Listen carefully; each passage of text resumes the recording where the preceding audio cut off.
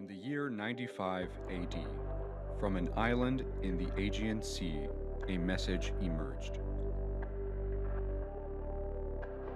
A letter penned to paper by John, but delivered through a vision by Jesus Christ. A message meant to encourage and challenge 7 churches in Asia, to help them overcome apathy and moral compromise, and to help them choose faithfulness. 2,000 years later, the same message is true for us today. We are invited into the book of Revelation, not to decode a secret puzzle or wild imagery, but to get a glimpse of God's plan for a new creation.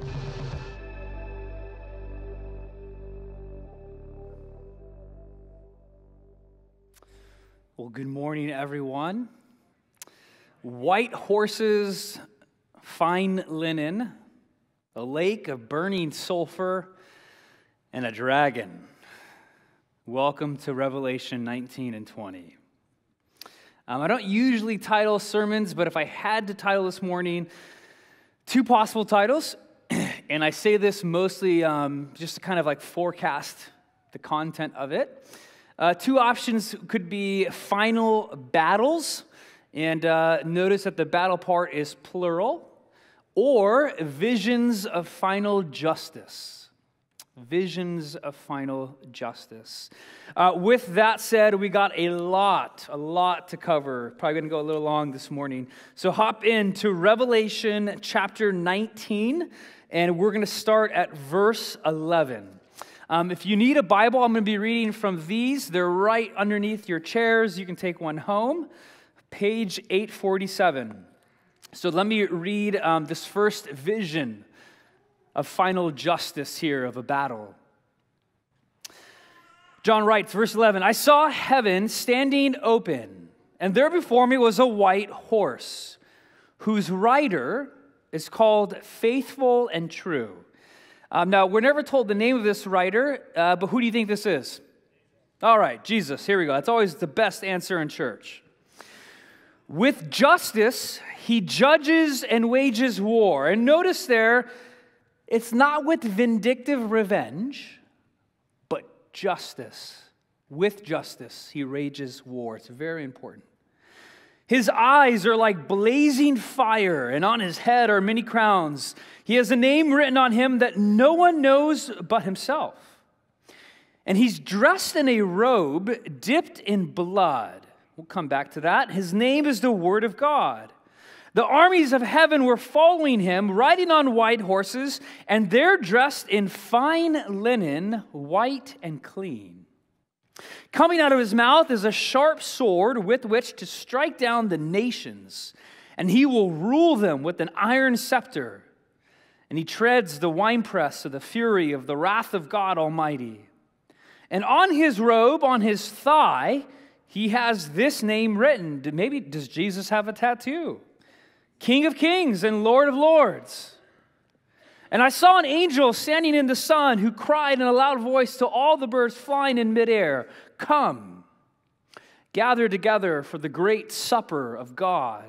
And that is an intentional grim contrast to the supper of the Lamb, which comes right before this. So that you may eat the flesh of kings and generals and the mighty, of horses and their riders, and the flesh of all people, free and slave, great and small. Verse 19. And then I saw the beasts and the kings of the earth and their armies gathered together to wage war against this rider on the horse and his army. But the beast was captured, and with it the false prophet who had performed the signs on its behalf. And with these signs he had deluded those who had received the mark of the beast and worshipped its image. The 2 of them were thrown alive into the fiery lake of burning sulfur. And the rest were killed with the sword coming out of the mouth of the rider of the horse. And all the birds gorged themselves on their flesh. Like I said, white horses, fine linen, and a lake of burning sulfur. Welcome to Revelation 19. When John writes this, when he receives this vision in the first century, There were stories and stories told, both from Rome and from Jewish people, of a kind of messianic warrior king, a warrior king who would come into town on a white horse just after he had slayed all his enemies and had been in like a vindictive bloodbath. And he comes back on a white horse to symbolize his victory. In that culture, military commanders or emperors or warriors were glorified. That's who they celebrated and honored and who you wanted to be. Go read Isaiah 63, which is the echo of so much of this passage. And so it happens so often with people in this first vision of a battle of final justice, is they take Jesus here on the white horse, and they say, oh, Jesus is coming back, and he's vindictive, and he's coming after a bloodbath, and he's going to take a sword, and he's just going to kill everyone.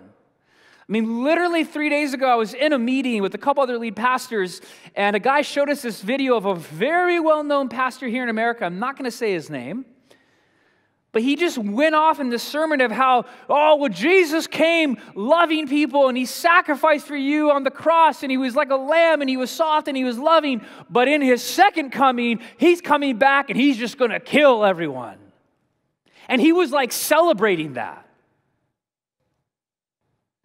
And what happens is, if that's the way that you interpret this passage, I'm going to get into it, you end up with a bipolar Jesus. You got Jesus in his first coming, who loves his neighbor and goes to the cross and spills his blood for you and I. The definition of sacrifice. But then at his second coming, he comes back with the vindictive bloodbath. How do we make sense of this? Is Jesus bipolar? By the way, I don't think he is. Or maybe, just maybe, with humility, there's something else going on here that John is seeing in this vision.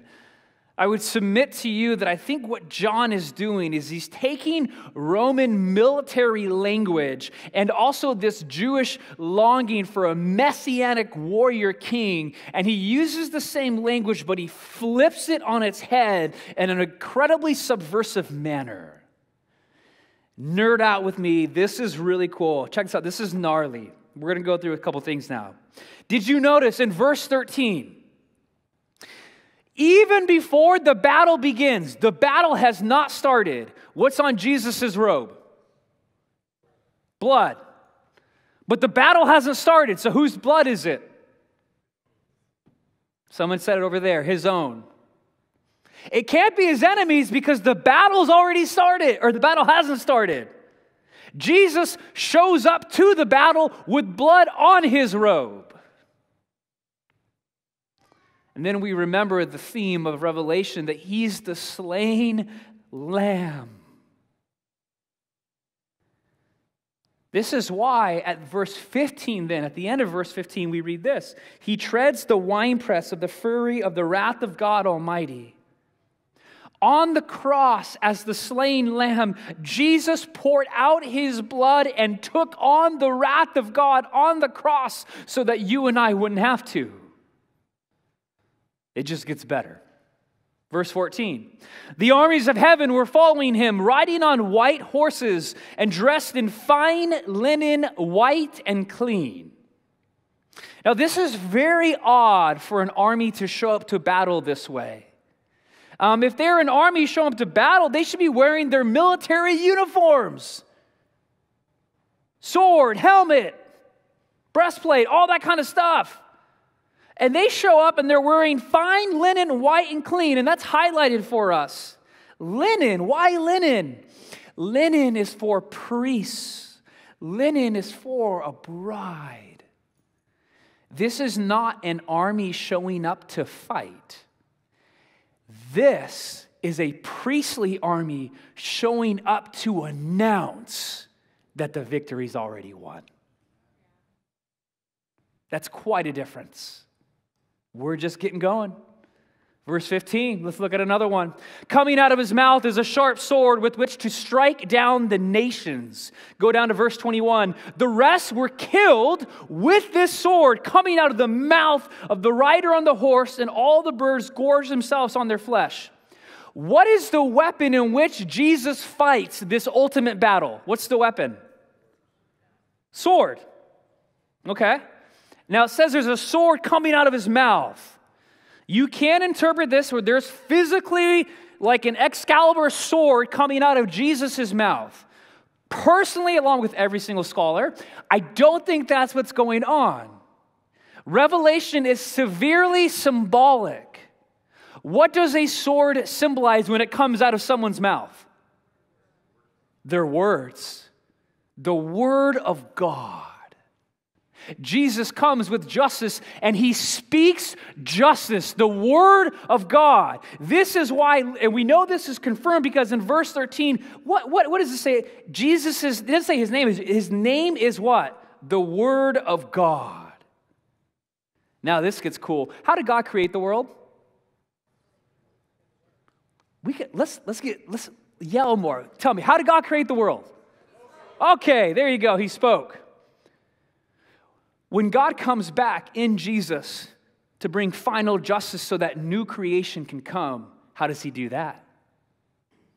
He speaks. This is God's ultimate weapon, is speaking, is the word of God. And the same is true for us today. This is our weapon that we fight with today. That leads into my next thing. Do you notice that this rider, Jesus, on the white horse who comes with the sword out of his mouth, who his word is what brings the victory? Do you notice that it's him alone doing it? Meaning the army behind him, they never engage in the battle. They don't even so much bring out a knife or even a fist. It's Jesus alone who fights this final battle, and even he does it alone through his words.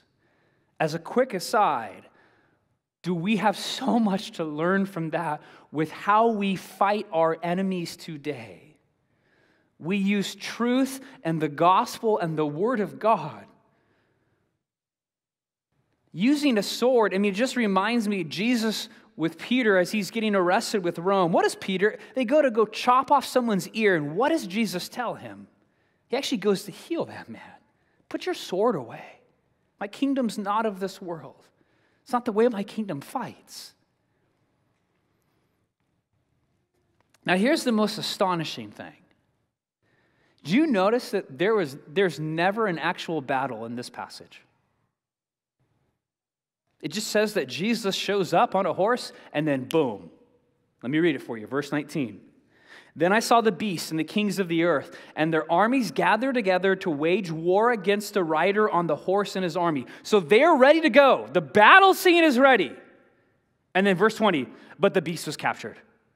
And with it the false prophet who performed the signs on its behalf. And with these signs he had deluded those who had received the mark of the beast and worshiped its image. The two of them were thrown alive into the fiery lake of burning sulfur. As I was thinking about this, this is just like if you're like the local park, you're on the blacktop, you're playing basketball, 2-on-2, 3-on-3, whatever it is. You're playing, it's time to kind of like do a new game, divvy up the teams. And imagine playing basketball at like Ayala Park and Kobe Bean Bryant walks up. He just walks up to the court, and meaning he like wants to get into the game. At that point, if Kobe Bryant walked up to the court and I'm playing 2-on-2, I don't got to say anything. He don't got to say anything. It's game over. It's Kobe Bryant.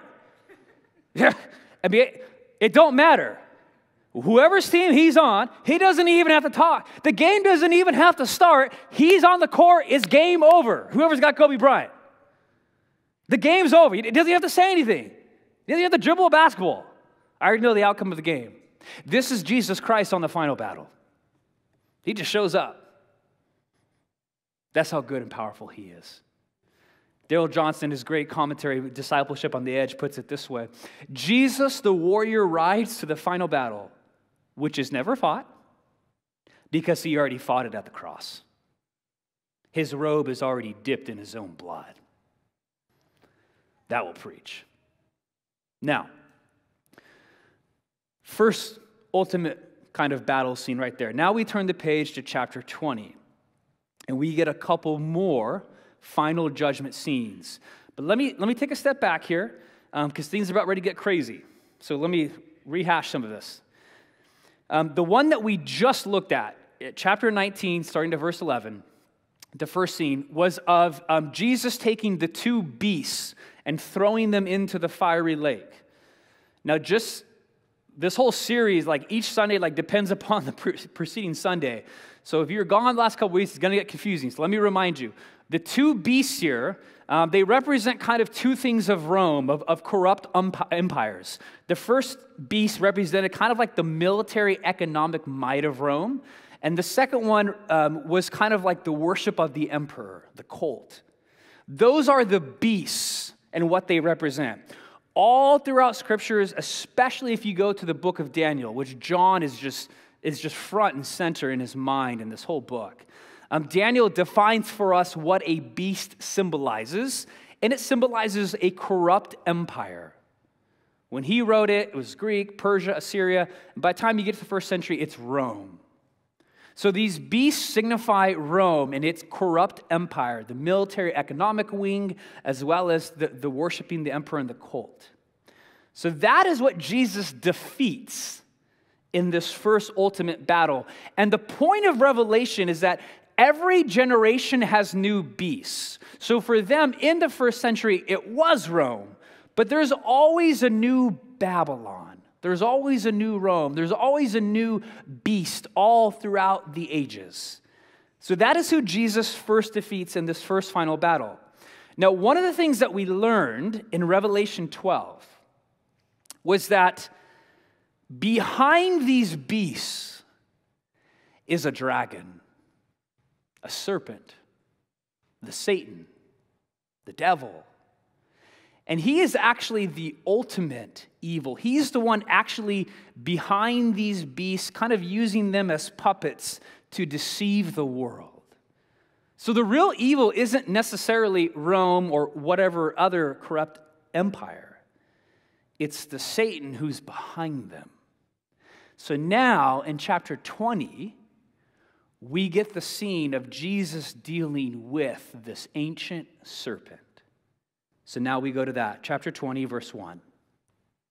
And I saw an angel coming down out of heaven, having the key to the abyss and holding in his hand a great chain. He seized the dragon, that ancient serpent who's the devil or Satan, and he bound him for 1,000 years. He put him in prison.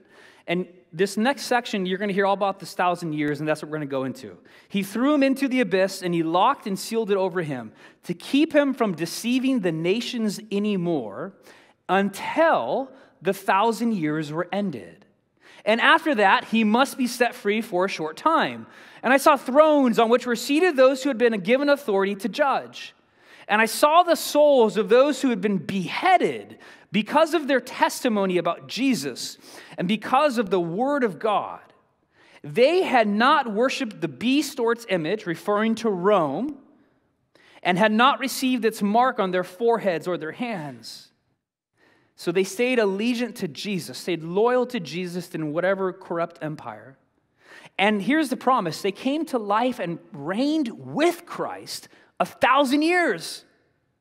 The rest of the dead did not come to life until the 1,000 years were ended. This is the first resurrection.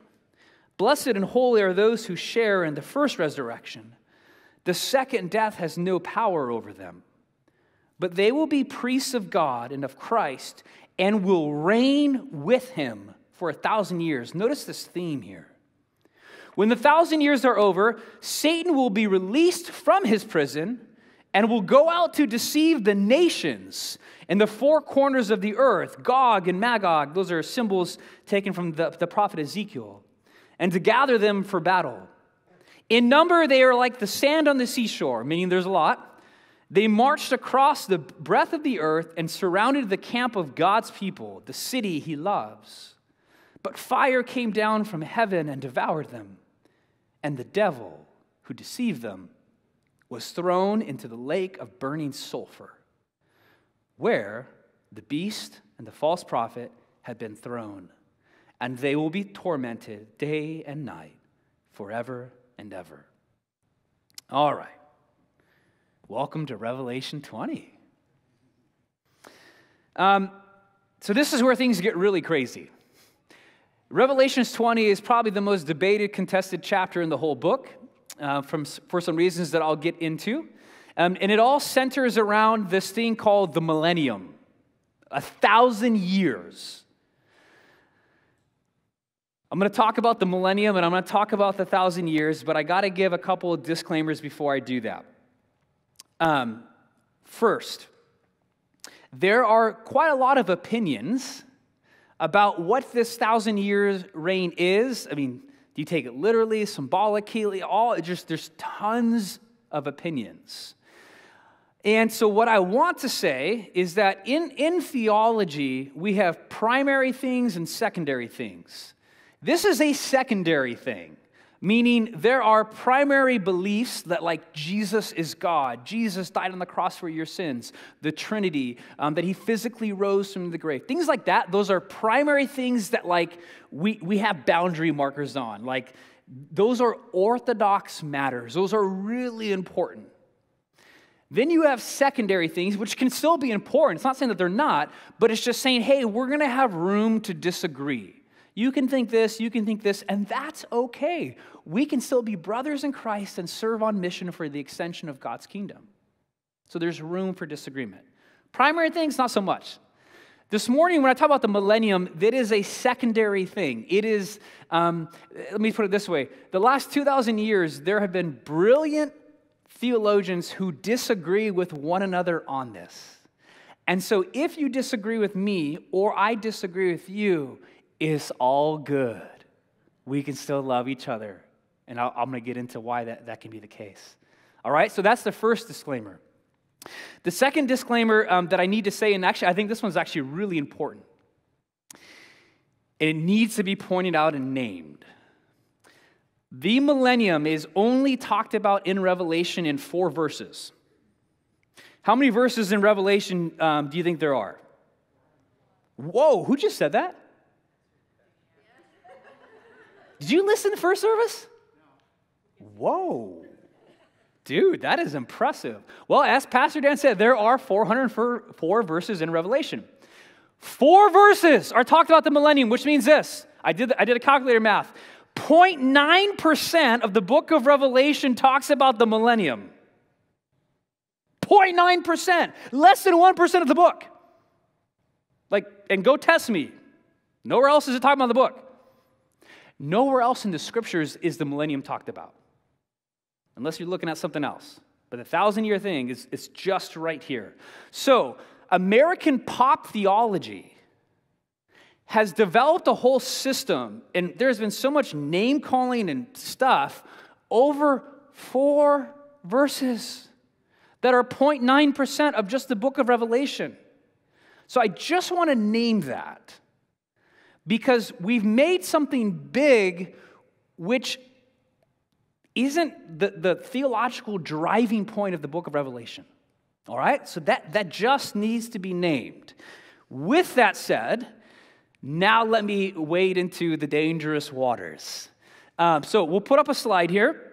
There are 3 basic options of how to deal with this millennium thing. Now, it's actually more complicated than this. So for those who know this conversation, give me some grace. I don't have all day to talk about it. These are the 3 basic fundamental options, all right? Premillennialism, postmillennialism, and amillennialism. By the way, if this bores you, give me like 5 minutes. I'm going to wrap this up, and then you'll get the point of it, okay? But I got to do this, otherwise I'll get emails. So, premillennialism, postmillennialism, or amillennialism. Let me go over each real quick. Premillennialism pretty much says that Christ is going to return here to earth, literally, physically here to earth, and at that time, so it's somewhere in the future, he puts Satan away, and Christ reigns here on earth for 1,000 years. And this hasn't happened yet. So the reason why it's called premillennium is that Christ is coming before the 1,000 years starts. All right? 1,000 years happen, and this camp usually takes this literally. So like it means 1,000 years literally here on earth. Then after the 1,000 years, then Satan gets let loose. There's the final showdown. Jesus wins. He goes into the lake of fire. All three have the same endings, okay? It's just kind of what happens in between. Post-millennialism is the utter opposite of this. So Jesus comes back after, hence post, the 1,000-year reign. Now, some post-millennialists will take this literally, symbolically. I don't have time to get into it. But what they will say is that they think that the millennium started with Jesus' life, death, resurrection, and ascension. And so there's this reign here on earth, and Jesus will come back at the end of the 1,000 years, do his showdown with Satan, beat him, of course, and then bring heaven to earth. The third option is probably the most unique one. It's called amillennialism. Is just kind of like no, or like the negation. People have been asking me for 2 months, Mark, which of the three are you? Okay, well, I already know what's going on with you if you're asking me these questions. Since you've been dying to know, if I had to pick out of the three, and I'm actually not a fan of these three paradigms because I think you're already trying to read Revelation in a way that I'm not sure if that's the point, but if I had to pick one, I would be an amillennialist. You can disagree with that. That's okay. Don't let me influence you. It's all good. It's all good. Amillennialism, the point of it is it says that, hey, the millennium is not a statistic, it's a symbol. The reason why they derive it this way, and the reason why I would hold to that, is because the whole book is severely symbolic. So week 1, I did an introduction on how to read apocalyptic literature, and that's why that one matters. You're now seeing it 2 months later. Revelation is full of numbers that are severely symbolic. 6, 666, 7, 12, 24, 144,000. If John is using a high round number like 1,000, the chances of it that we should take it literally and not symbolically, we're probably missing it. Again, that's my take, along with a lot of scholars. So I think the millennium is symbolic, not to treat it literally. And we're going to come back to what it means then, because there's still truth there. So the way an all-millennialist will get at this is saying, hey, in Jesus' life, ministry, death, resurrection, and ascension, that is when he bound up Satan. He put Satan in prison, so to speak, during then. And right now is the 1,000 years symbolically, meaning the millennium is the church age. It's what we are living in right now between his first and his second coming. And Jesus is king right now. He's Lord right now, and he's reigning in heaven. You don't got to wait for him. He's reigning right now in heaven. And then he will come back. Satan gets unleashed. They fight. Jesus wins. New Jerusalem comes down. Now, this helps us make sense of pieces of Revelation 12, but I think it actually more so helps us make sense of things like Mark 3:27. Real quick, Jesus called a demon. Do you know that? Jesus was called a demon. How crazy is that? But he says something like this. In fact, no one can enter a strong man's house without first tying him up. Then he can plunder the strong man's house. The reason why I bring this up is because I think that in his ministry, because of words like this, Jesus bound up Satan then. So Satan's already bound up, versus a premillennialist, it hasn't happened yet. So you may ask, okay, well then how is Satan deceiving the nations today? Well, yeah, it's through the beast, the corrupt empires. Just like Rome in the first century, and generation on it goes. Best example I can think of, man, it's like a mafia boss, godfather, or like a cartel drug lord. Man, those dudes go to prison, they're still ruling. They're still running their operation through all their agents outside of prison. Like, dude, El Chapo's in prison right now, but I'll tell you right now, that dude is still calling shots. It's the same thing. Bound Satan in prison, but he's working in and through beasts and other people to deceive the nation and to dethrone God's good creation. That is why I'm going to start to bring this full circle now. In Revelation 19, in the first final vision of justice, Jesus comes on the white horse to defeat the beast.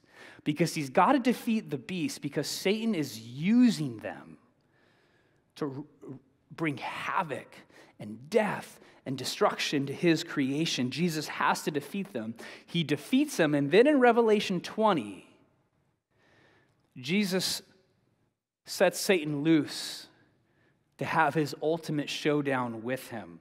Now, one of the weirdest things in this passage is, why would God let Satan loose? Why would he bound him, put him in prison, metaphorically speaking, and then set him loose? It's a very odd thing. Best example I can think of, it's like in a boxing match. When someone gets knocked down, they get knocked down to the ground. Satan right now, metaphorically speaking, in the millennium, is on the ground. He got knocked out on the cross in the resurrection. Like something happened then. He's on the floor. But Jesus kind of wants him to come up, to stand up one more time so that he can make it crystal clear to everyone that he's going to do the final knockout punch. He's like, all right, get up one more time because I'm going to make it so clear, just in case people were wondering, that you, my friend, not my friend, are done. So, Revelation 20:10, this is like the all-time one. And the devil who deceived them was thrown into the lake of burning sulfur, where the beast and the false prophet had been thrown. They will be tormented day and night forever and ever. Now, all of that to say, I'm done with kind of the crazy stuff. All of that to say, rather than us trying to figure out the timeline, the what and the how of the millennium, which there's, like I said, three basic options, I'd rather us focus on the why of the millennium. Why is John bringing this up? That is way more important than when and how. So what is his main point in bringing up this whole 1,000-year thing? You ever asked that question? Let me give you two answers. The first comes from Revelation scholar Richard Bauckham. He writes this, very to the point. The theological point of the millennium is solely to demonstrate the triumph of the martyrs. The triumph of the martyrs. If you're being oppressed and persecuted, this is good news. Another one, Scott McKnight, another New Testament scholar, puts it this way. The millennium is a symbol of assurance and encouragement for the martyr witnesses. John offers assurance that those who have been judged and condemned to death by the dragon and the wild things, the beasts, will be vindicated and rewarded with the kingdom.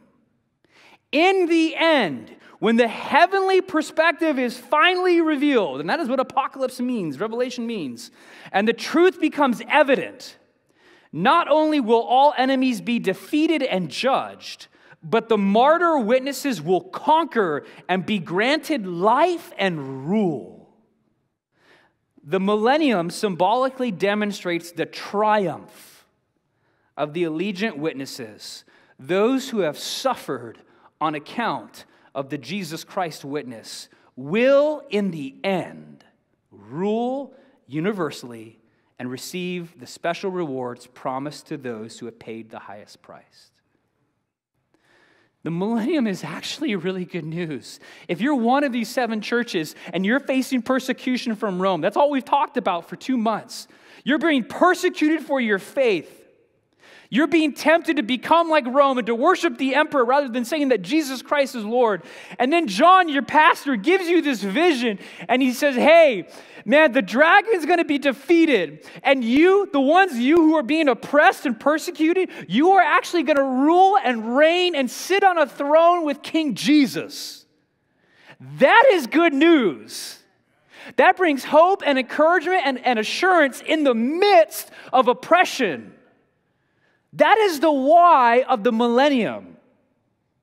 It's to bring encouragement and hope to a people who are being oppressed. To put it in street language, you may be losing now, but in the end, you will win with Jesus. You may be losing now, but in the end, you will be ruling and winning with Jesus.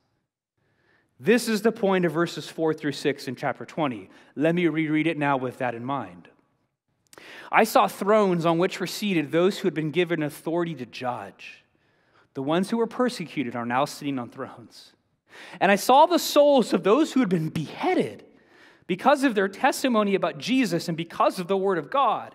They had not worshiped the beast or its image and had not received its mark on their foreheads or their hands. They did not give in to an oppressive empire. They came to life and reigned with Christ 1,000 years. The rest of the dead did not come to life until the 1,000 years were ended. This is the first resurrection.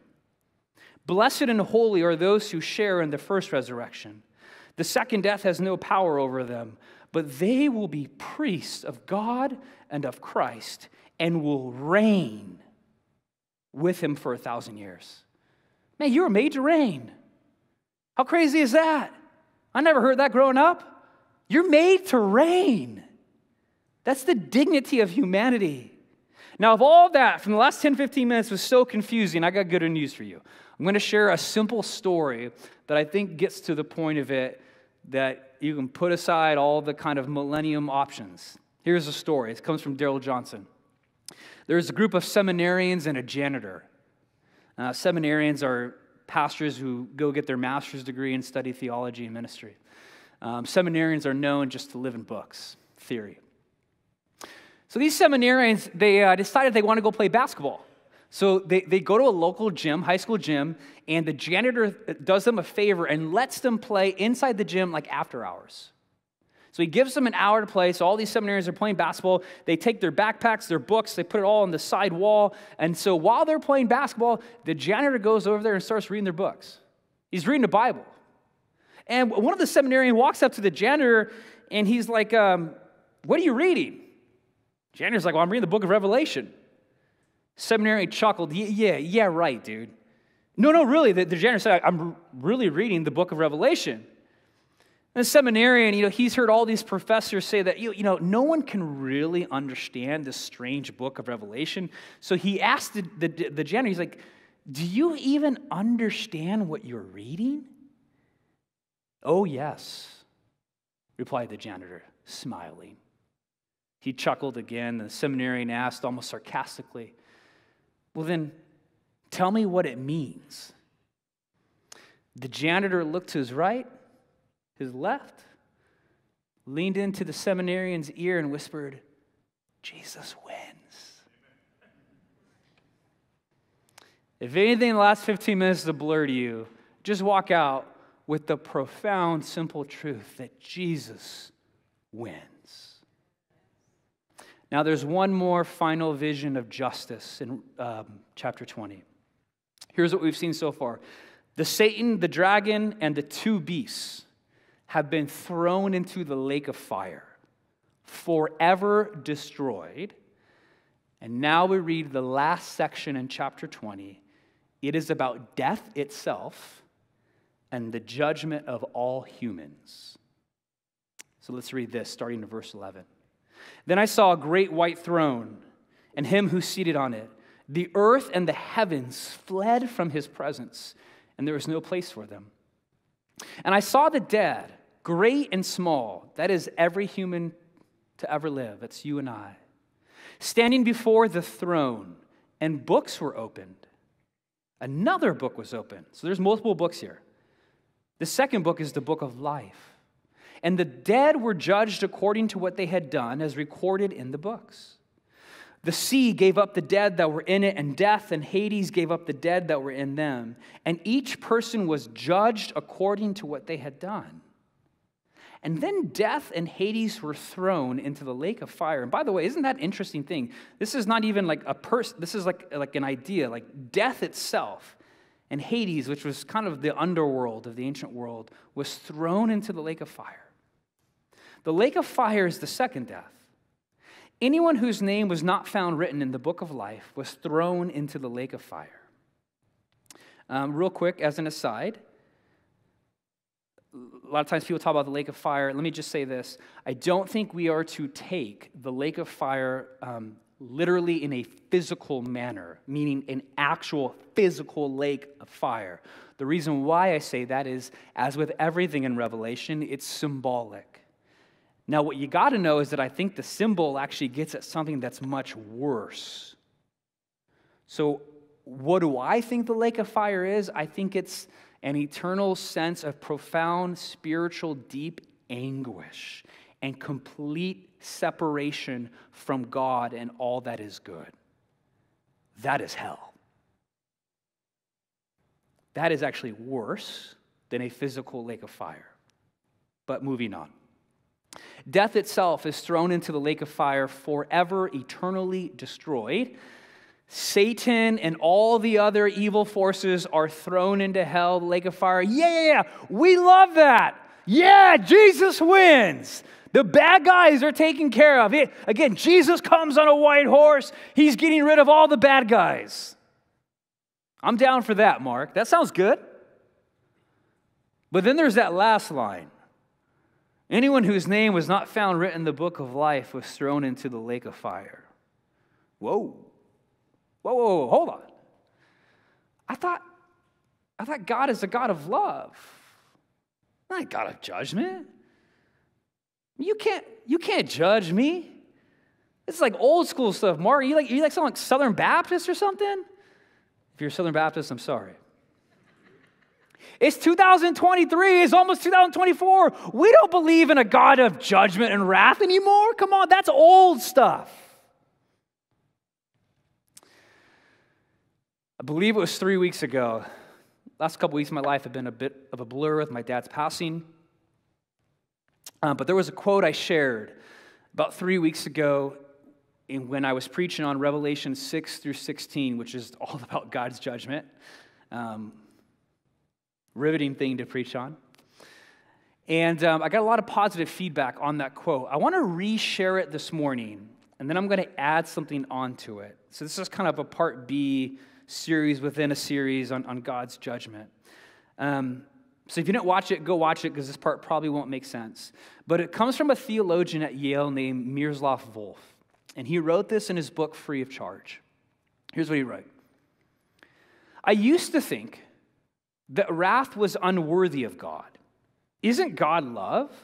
Shouldn't divine love be beyond wrath? God is love, and God loves every person and every creature. That's exactly why God is wrathful against some of them. My last resistance to the idea of God's wrath was a casualty of the war in former Yugoslavia, the region from which I come. According to some estimates, 200,000 people were killed, and over 3 million were displaced. My villages and cities were destroyed, my people shelled day in and day out, some of them brutalized beyond imagination, and I could not imagine God not being angry. Or think of Rwanda in the last decade of the past century, where 800,000 people were hacked to death in 100 days. By the way, if this makes you feel uncomfortable, that's the point.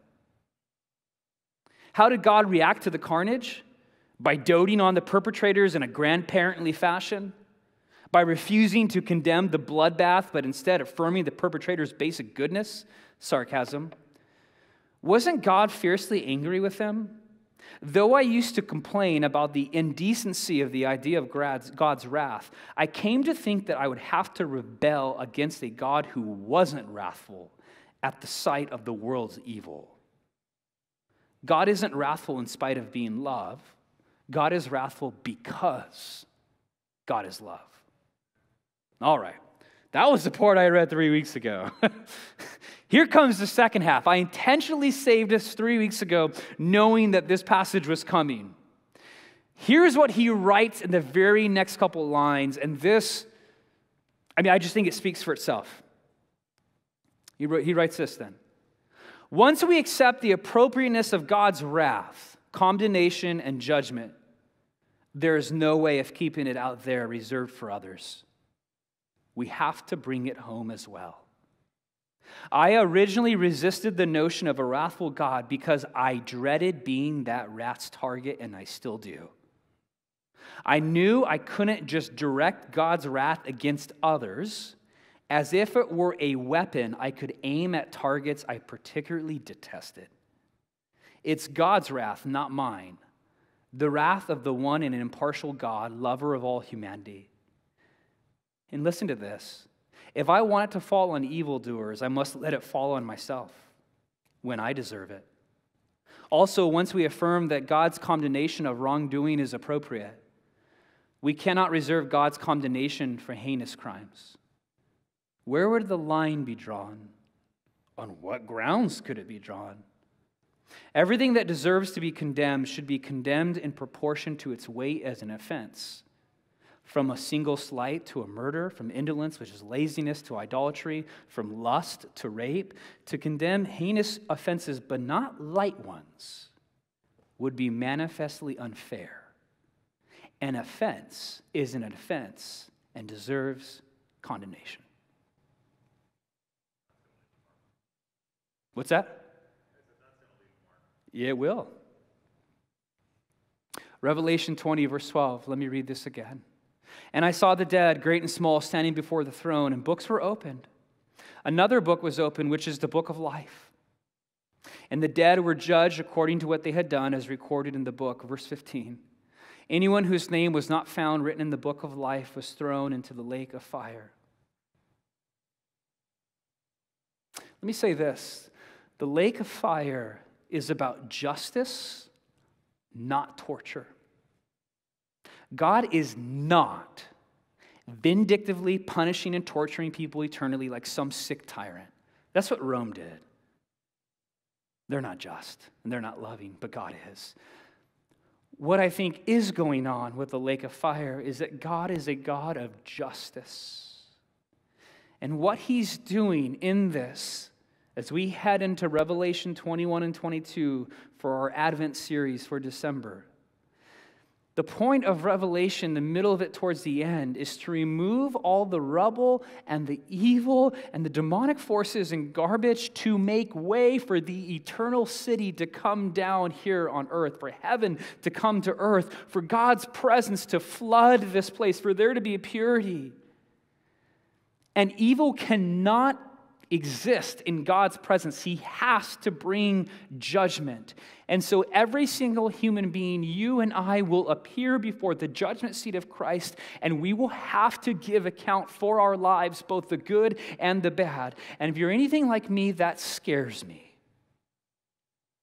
And I just had my father pass away, and I am re-examining everything in my life. But one thing I do know is that the line of evil runs in all of our hearts, and it runs in my heart. It isn't just the enemies over there. Now that's bad news. But here's the good news, the better news. And I'll let Daryl Johnson put it better than I can. Let this minister to your soul this morning. At the judgment, the book on me is going to be opened. But then the book on Jesus is going to be opened. And then the book on Jesus is going to be placed over the book on me. And in my place of my deeds, the court sees his deeds. And the book on me lists my deeds, and the Lamb's book lists his deeds. And his deeds are deeds done on behalf of sinners like me. That is good news. And so judgment is coming. But for those of us who worship the God who died on that, his book is placed on top of our book.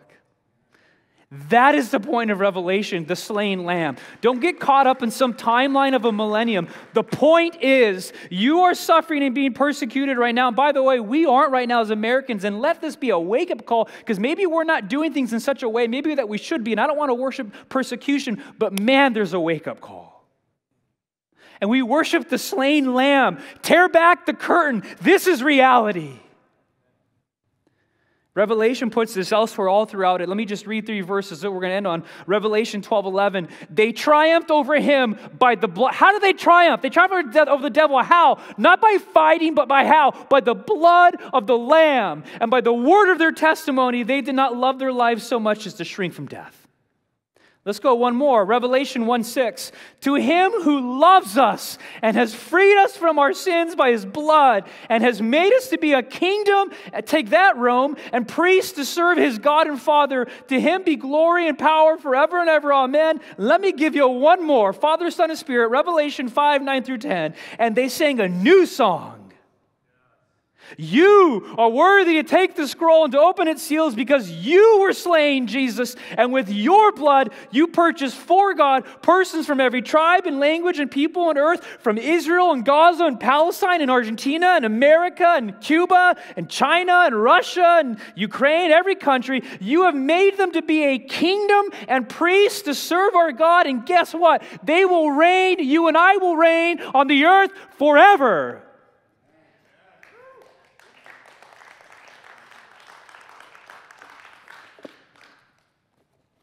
I invite the worship team up. We're going to head into a time of response. Two things. If you're here and you're being oppressed, and that looks different. It could be physically, it could be emotionally, spiritually. The devil's in the business of oppressing. And our God is in the business of freeing and loving and bringing hope and encouragement and assurance. And so we want to make space for that this morning. So we're going to have a prayer team that's going to come up. If you feel oppressed by anything, can you come up so that people who are part of this kingdom of priests can pray over you and speak encouragement and hope and freedom by the blood of Jesus Christ, who fights all of our victories for us? Secondly, some of us in here think that we can win, that we can triumph by something other than the blood of the Lamb. You've been trying a long time. Nothing will bring victory in your life in the long term. Maybe a little bit here on earth, a couple years. But in the long term, the only thing that will bring you victory is the slain Lamb of God. When that book is opened, your book's already been opened. The question is, will Jesus' book be laid on top of it? Life is so fragile. I lost my dad out of nowhere. Don't miss the chance. Do you want his book over your book? I do. So let's do what we only know how to do. Extend your hands and say, come, Holy Spirit. Come minister to us. Come fill us. There's a very real enemy out there, and we cast him out right now. Speak your life and your victory into us, Jesus. Amen.